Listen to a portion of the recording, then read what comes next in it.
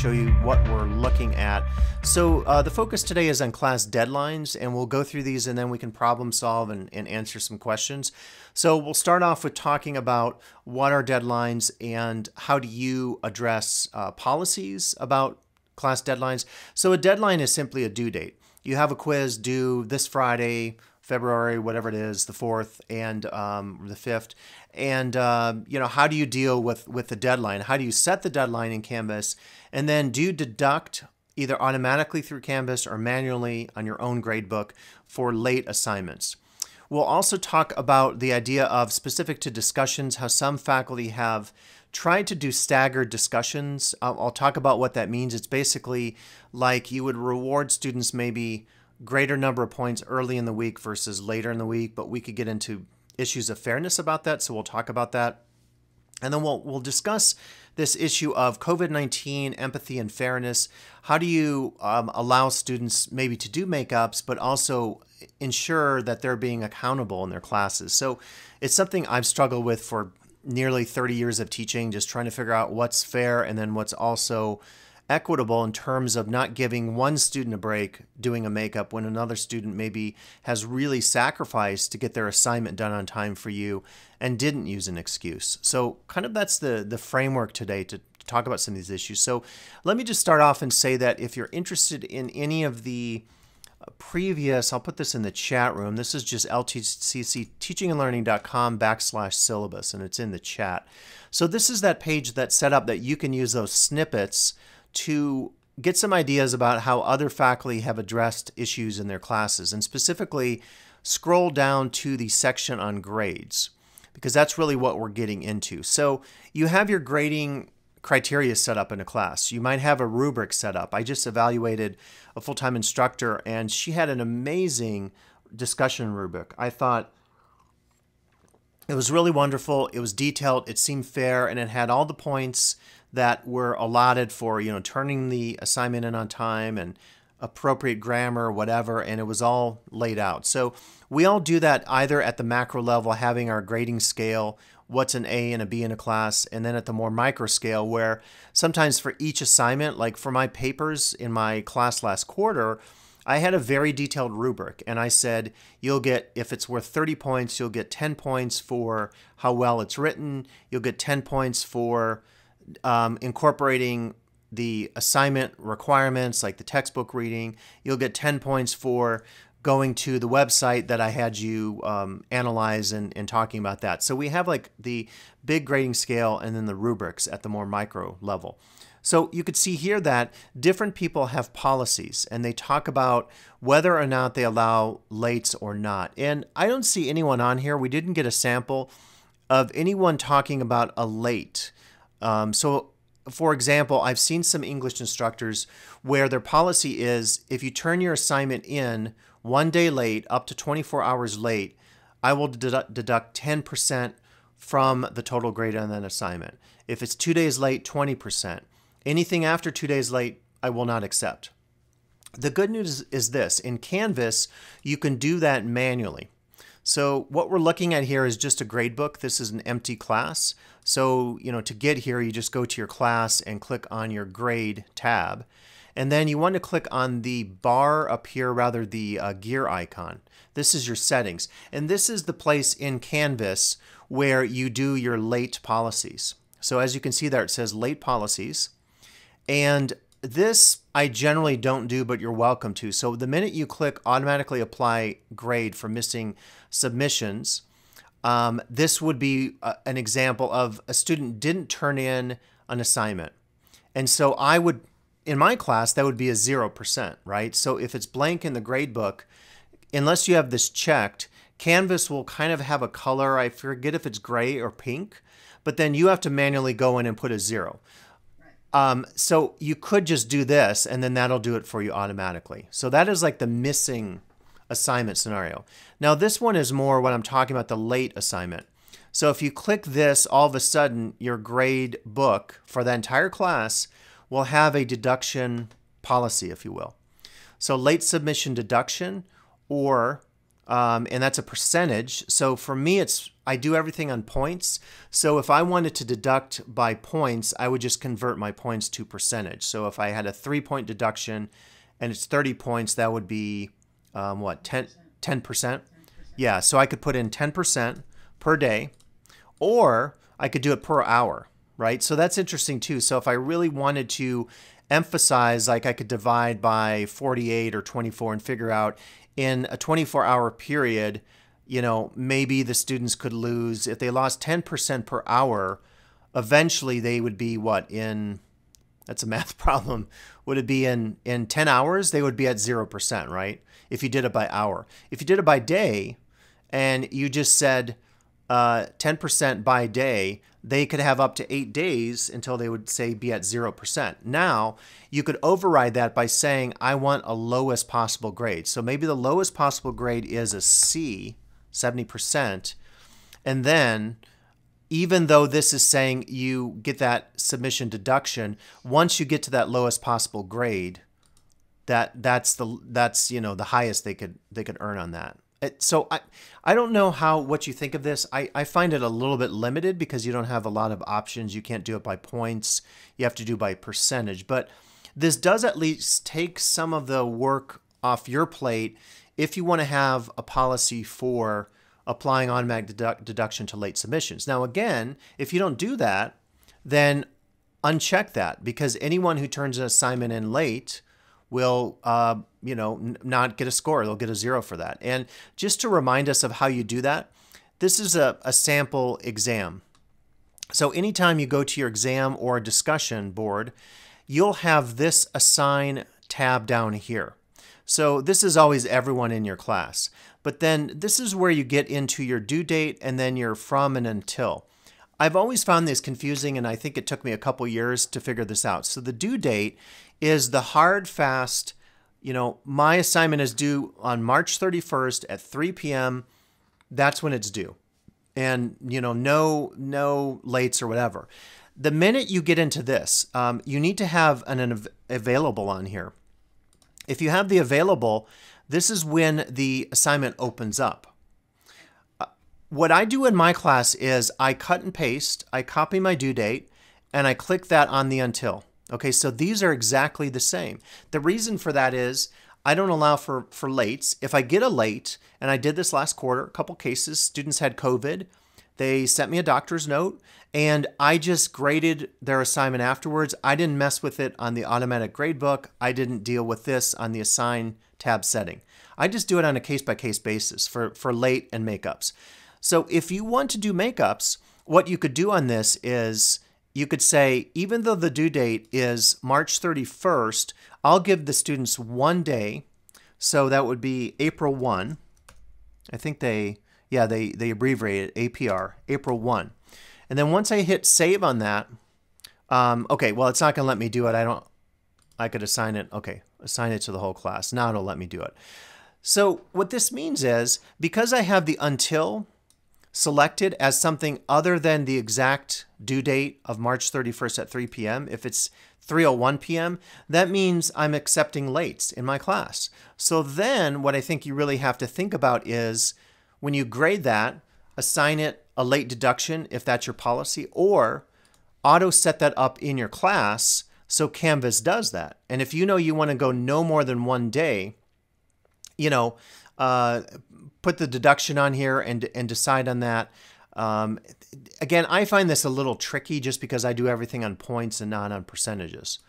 So did that, because these are, I think, the two main areas to talk about lates in your Canvas settings. Do you have any questions? Does that make sense, the two things? Go ahead, Solange.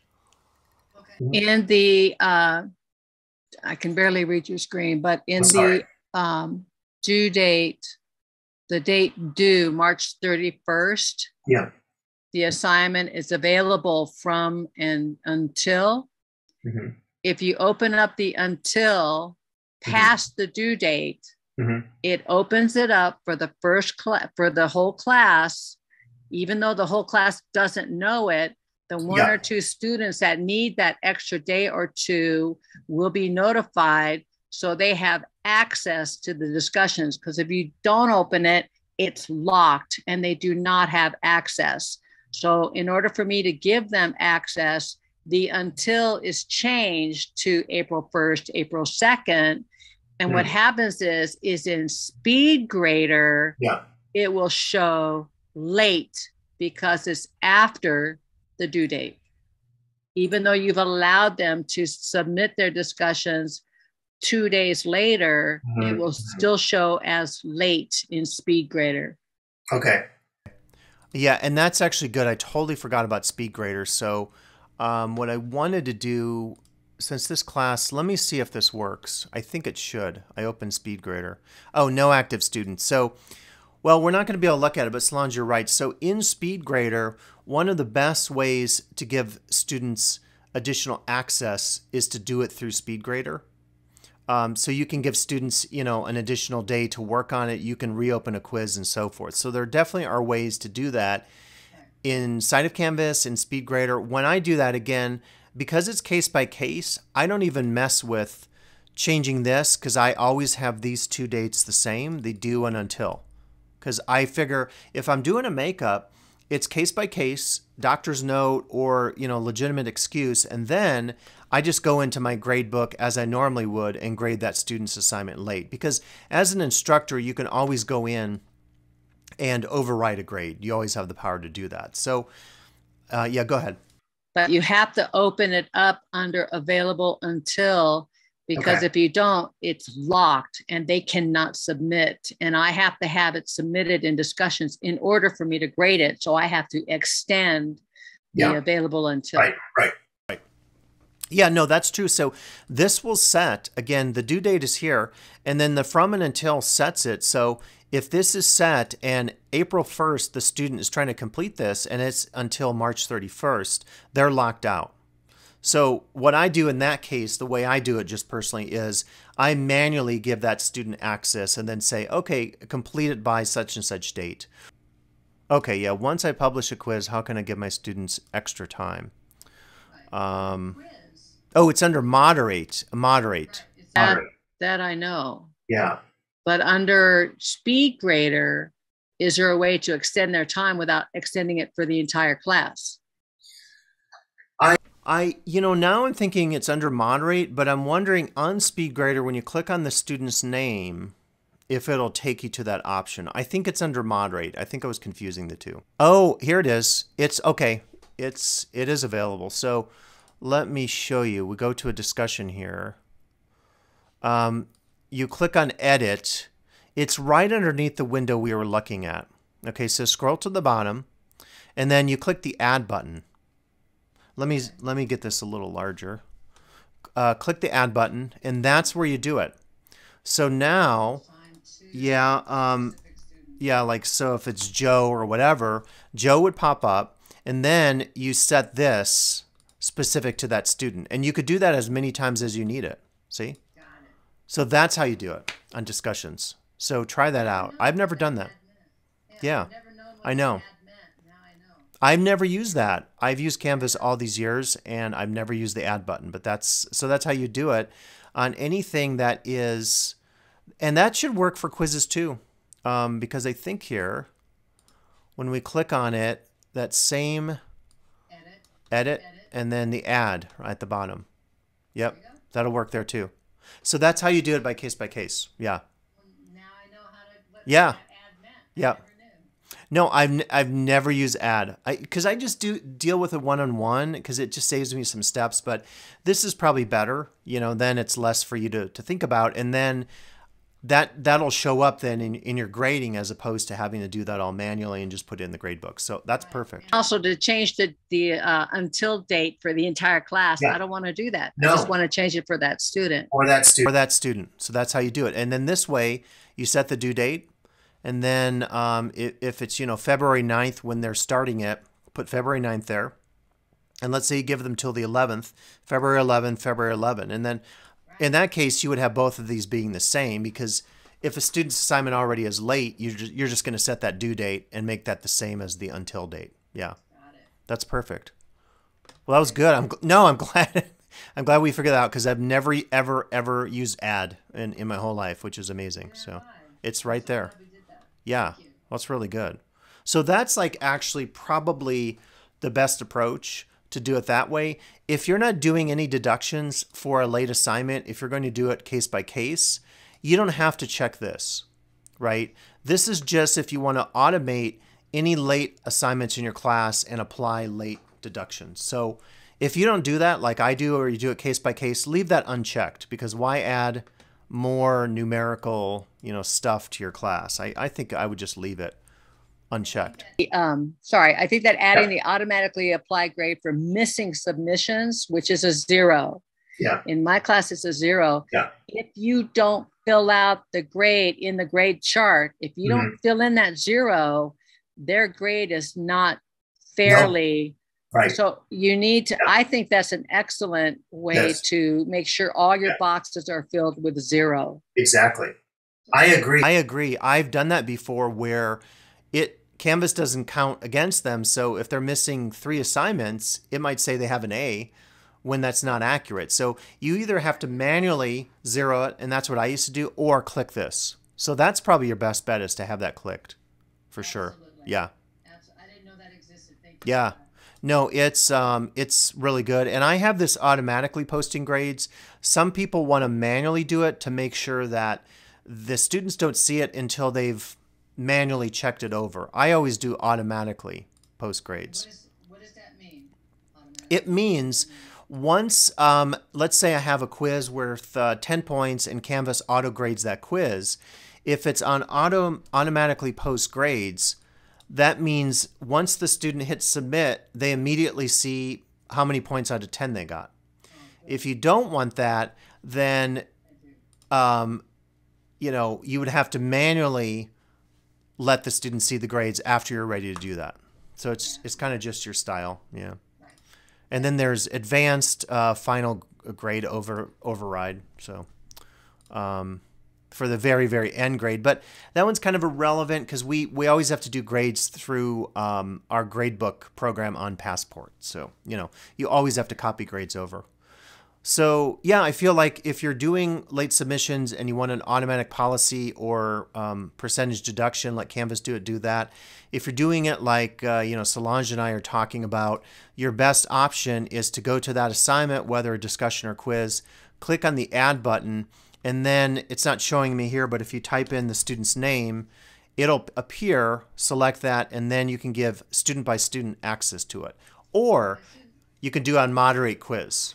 Yeah. Great. So either way works. Yeah, for sure. Either way works. I think however you want to do it. So we talked about late deductions. So just wanted to mention I'll mention this about staggered discussion deadlines. So some people on their discussion posts like the idea of rewarding students who post early. So in other words, you have a discussion post here, and it's due on the 22nd of March, 2019. And so you want to encourage students to post discussions early. And let's say, I don't know what the 22nd was. Let's say it's a Friday or Saturday. Well, a common problem in a class is your discussions maybe don't pick up speed until the end of the week. So if my discussions are due on a Friday or Saturday, which is common for me, I like end of the week. That's just how I kind of handle it. Then maybe people don't start doing it until late on Thursday or even on Friday if it's due on Friday. I've heard some instructors come up with a system where they almost award like bonus points. So if someone has a discussion due on a Friday, they would give a bonus point or 2 for any student who posts on Monday and Tuesday to get the discussion going. Now, in terms of equity, I want to say you should be able to get full credit for any assignment in your class if it's turned in on time. So it wouldn't be fair, for example, if your discussion board is due on a Friday and some students, didn't post until Friday at the deadline, that they got less than the full points possible, unless they messed up the assignment or didn't do the discussion correctly. So the only way to do this is to say early in the week, you want your discussions to stagger. You'll give bonus points to a student who participates and does their discussions early. The only problem I see with that is there's no way to really do that in Canvas. There isn't a way that I'm recalling to do like a bonus for each assignment. So as a result of that, you'd have to figure out how you're going to track those points. If you're going to separately have a spreadsheet and say the student, I'll track their bonus points. And at the end of the quarter, if they have bonus because they posted on a Monday and a Tuesday, as per your rule to encourage people to start a conversation, you would then have to somehow track those points. So I don't know, like Solange, do you award people for doing stuff early, or is it just they can get the full credit for that? The only thing I do for early submissions is grade them early or give them comments. Like I said, I'm project based, so I can actually create comments to make their assignment better before the deadline. So if they submit on it, my deadlines are Monday at 8 o'clock. That way I let the students work all weekend on their assignments. So if they submit on Wednesday and there are problems with what they've submitted, I make notes and write them in Canvas inbox and say, you need to do this, that, and the other because you missed this, that, and the other. And that gives them the time over the weekend to fix it. Great. So I actually give fix it time for my early submissions. Well, I love that. And I hope you can, by the way, next week, our teaching talk is on class projects. So I hope you can attend and maybe we can pick on you a little bit to talk about that because I really want to see how you approach projects. Yeah. I'll make sure of it. Great. Yeah. Because I love that fix it time. That's a really cool approach because I informally do that with my project, but it's more in the form of the students contact me and go through their final projects and ask me questions. But I love this idea of a fix-it time because it's like you're giving them an opportunity to go back because they've turned it in before. That's really good. That's really good. That's exactly right. Yeah. So that's cool. Yeah. So I don't know. I put this on our agenda because I feel like I've heard this before. I remember Michelle Sower, who used to teach at the college and former dean of instruction, would do this. And I think she did it with a rubric. She had a rubric somehow. And I think it's a cool idea because you're encouraging people to get their work done early and you're getting the discussion going. What I don't like in my online classes, my key issue with discussions is 90% of the people wait till the last minute and then your discussion is only happening on Friday, like Friday morning if it's due Friday at 5. So I totally get the idea of the staggered discussions deadline. I just don't think there's a practical way that I've seen to track the bonus points, but it's totally up to you. So yeah, so that is an option. And I just wanted to mention also, and you could always check out, if you go to LTCC Teaching and Learning, there are quite a few workshops we did. I think even before COVID, strangely enough, we're talking a lot about empathy right now and COVID and makeups, and I've done more makeups than normal last quarter in my 2 classes. If you're interested, you could click on the student topics handout on teachingandlearning.com, and then there are at least 2 videos you can watch on students and empathy. So I think what we talked about in those 2 workshops that was important was just the idea that we should be empathetic in our teaching, but then at the same time, we can balance that with our own standards. If we don't have any deadlines in a class, it's kind of unreasonable, right? But if we stretch our deadlines a little bit because there was a breakout of COVID or when the fires were happening, which was kind of, in between our summer and fall, it caused us actually to push fall instruction, what was a week later.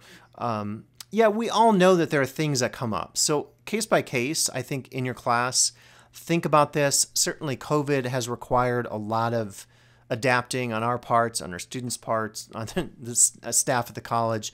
So I totally get it. So I would say, fairness is always the key thing that we talk about. Be fair and equitable. I think if you give it an extension to one student that isn't legit, like let's say one student says, I had COVID and like for me, the student just gave me a doctor's note and I said, that's great. I'm going to give you a makeup. If a student just was like, I didn't get my assignment done, can I have an extra week? And you don't ask the reason, to me, it's unfair if you give the one student an extra week and not the rest of the class. So if there's something like that, like I remember once we had this crazy snowstorm, I thought students would not make it to my in-person final. They all did. And as they were rolling in late, I said, look, if anyone doesn't make it for the final, I'm probably going to give a take-home or an extension. So let's wait and see if everybody shows up. You guys will take the final. And they all showed up. It was a crazy storm. I don't know how we stayed open. This was like close to 17, 18 years ago. And so I'm always looking out fairness of the whole class. So if one student has a legit reason for missing something, I work on that work with that student case by case basis. If it's the whole class, then that's a different circumstance. If you're like, hey, there was a Canvas outage and your final project was due on Friday and Canvas went out, or the entire internet or electricity was lost in South Shore, for the students in South Shore, the students living up at the lake, I personally think it'd be unfair if you didn't give that class an extension. So it's like never say never. There's always something in Tahoe, whether it's a forest fire, a power outage, storm of the century like this year, which broke most records going back to the 70s. We've had some crazy circumstances. Finals week this year, last quarter was crazy. So I think fairness, I think empathy and fairness for all your students is just a great opportunity, or a great, foundation or kind of guideline to follow. So now we can just open up for questions, comments. Again, I've showed you a couple things. There isn't a lot you have to deal with in Canvas. If you want to do the late policies, that's found under your gearbox icon on the gradebook. And then as we discovered, any assignment, whether a discussion or a quiz, once you click on the edit button, you have that very handy add at the bottom of your assigned to, and that allows you case by case to give an extension. I've never used that, kind of just discovered that today through the process of going through this. I've always used moderate. When you're doing a quiz, I've clicked moderate. But Solange, I think discussions doesn't have moderate, right? So you'd have to use add. Yeah.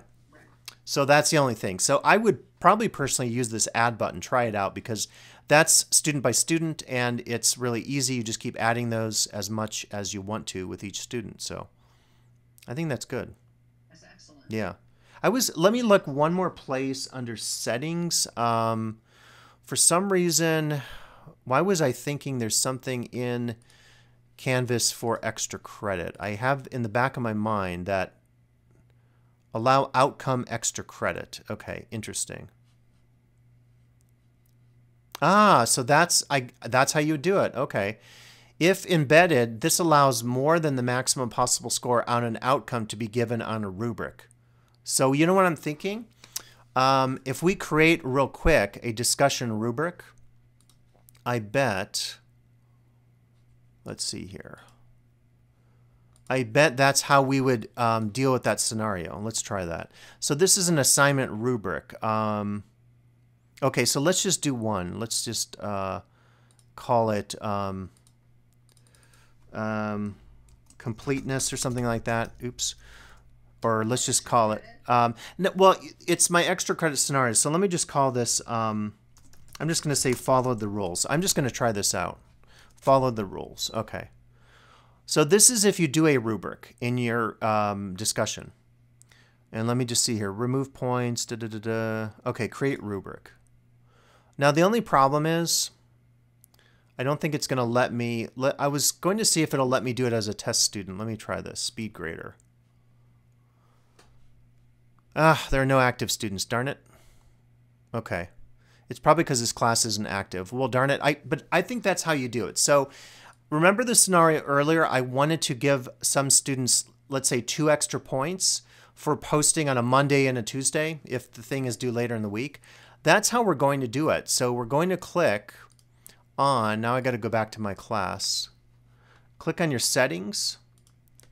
And that option then should allow you on the rubric to go in and give additional points. So if this is enabled, if enabled, it allows more than the maximum possible score on an outcome to be given on a rubric. So it has to be on a rubric. So if I set up my rubric and let's say the maximum for that item on the rubric is 5 points, I could give 7 points according to this on a rubric. Now, the thing I'd want to see then is when I go back to my graded discussion in Canvas gradebook, if the student, let's say, got full credit plus 2 points of extra credit and it's worth 20, it should say 22 points on the graded assignment in the gradebook. So we're not going to be able to test that right now, but I think this is doing what I'm talking about in that example of giving a student extra credit for posting an early discussion. To me, that sounds like that, doesn't it? Yeah. So that could be an option. Again, I know Solange, you don't do that. I don't necessarily do that, but some faculty have said they really want to be able to go in and give students extra points for posting early in the week to get the discussions going. It looks like this will let you do it, but you have to set up a rubric on your discussion. It won't let you, I think, go over the maximum number of points in the actual grade box in SpeedGrader. But we'd have to try this out. Is this rubric per discussion? Yeah. Or for all discussions? It's per discussion, but I believe Canvas, I've created rubrics. I believe it lets you save the rubric as a name. Let me see here. If we go to rubrics here, show rubric, or maybe this one is by discussion. Let me just go to week 11 discussion. I think maybe you have to do it separate, although it would be nice if you could just copy the thing over. Add rubric.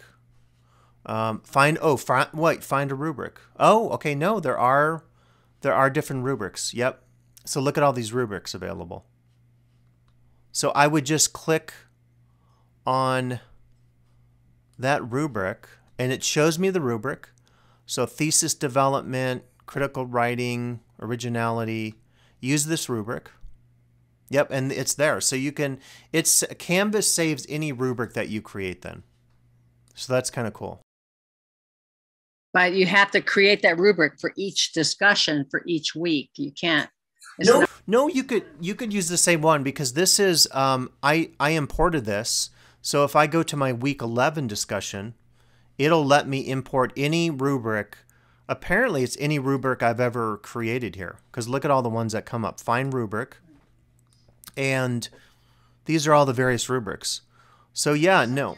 You're doing it per discussion week. It's not.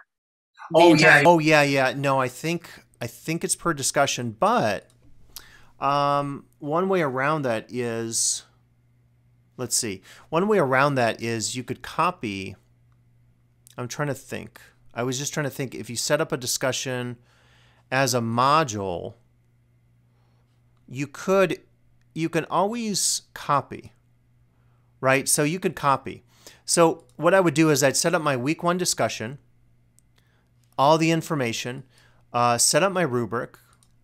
So let's find a rubric that we used. So I think this one is the one we're using. Use this rubric. So that rubric is now loaded in. Now, go back to my modules. Week 1 discussion has the rubric. So all I'd have to do is copy this every time. And then I'd have to go in and rename week 1 discussion to week 2 discussion, change anything I needed to change. But you could definitely do it once and then copy each of your discussions and then rename them under each of your modules. So there are some workarounds there. I think the easier thing is just to create your rubric. And I think if I create this, let me call it something unique that we remember. So test rubric 1. And then I'm just going to just do that. Okay, so it's not a real rubric. And now if we go to week 3 discussion, or let's just do week 7. We didn't do that one yet. And then let me add a rubric, go to find rubric, and we should see test 1. It's alphabetical, I think. Or no, it's called rubric. Was it called rubric test 1 or what was it called? I'm not seeing it. I thought it was called rubric 1 or rubric test 1. Interesting. I don't know why it's not there. Let's see if I click discussion rubric, what that does. Huh, okay. Yeah, that's weird. It should be there. Okay. I generally do it. I'm trying to remember how I've done this in the past. I do rubrics for each of my assignments. Like I had a paper assignment last quarter. And for that, I did it by paper because the rubrics were totally different based on the paper. But what I was suggesting is you could create one rubric and then just find it for each class. Now, what if I click on Manage Rubrics?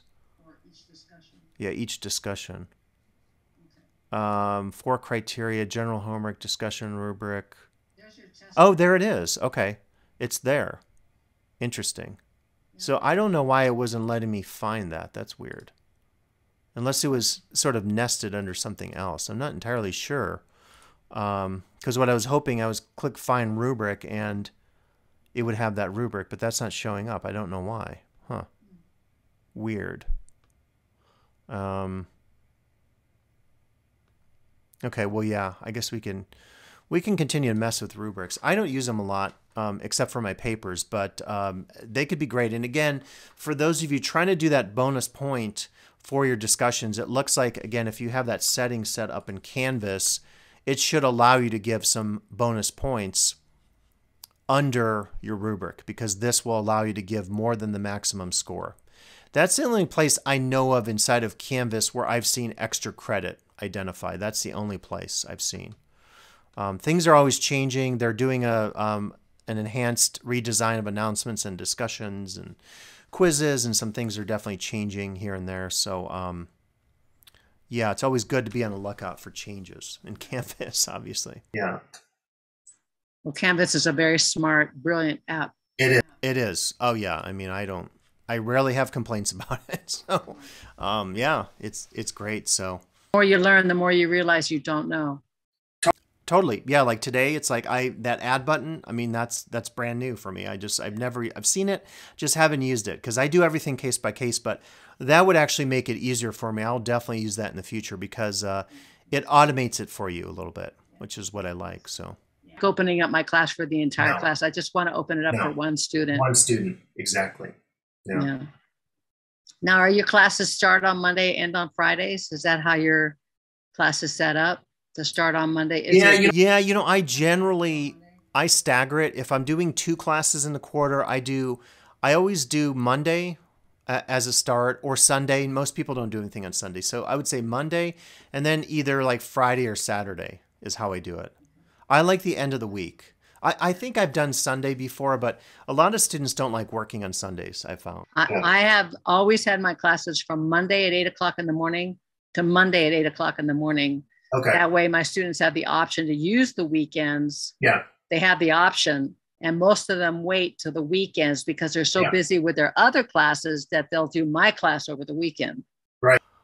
All right, cool. So I guess we should probably call it to a close. So next week, I'll send a notice out, but we'll do class projects. I'm really excited to talk about that. So hopefully a bunch of faculty who do class projects can participate, because I know a lot of us do projects and we just maybe want to get some tips on best approaches. Yeah.